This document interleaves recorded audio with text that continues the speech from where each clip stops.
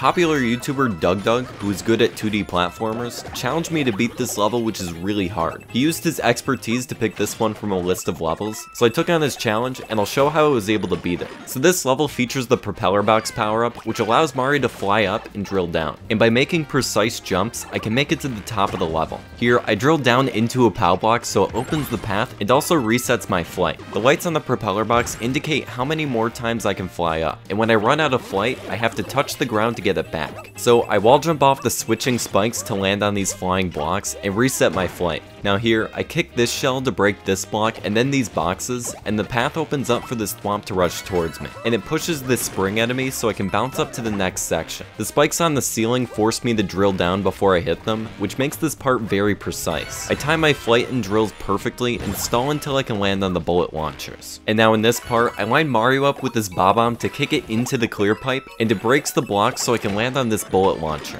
Hitting this block pushes the tornado so I can regain flight midair, and I hit this block so I can do the same thing as before as I stall out the P-switch timer so that these brick blocks turn back to coins and I can pass through them. I grab a mushroom so I'm able to break this block and bump the box to use as a platform, and after I regain flight, I can fly up here and drill down to the pipe before the thwomp crushes me. It leads to the flagpole, and I became the first person to complete the level.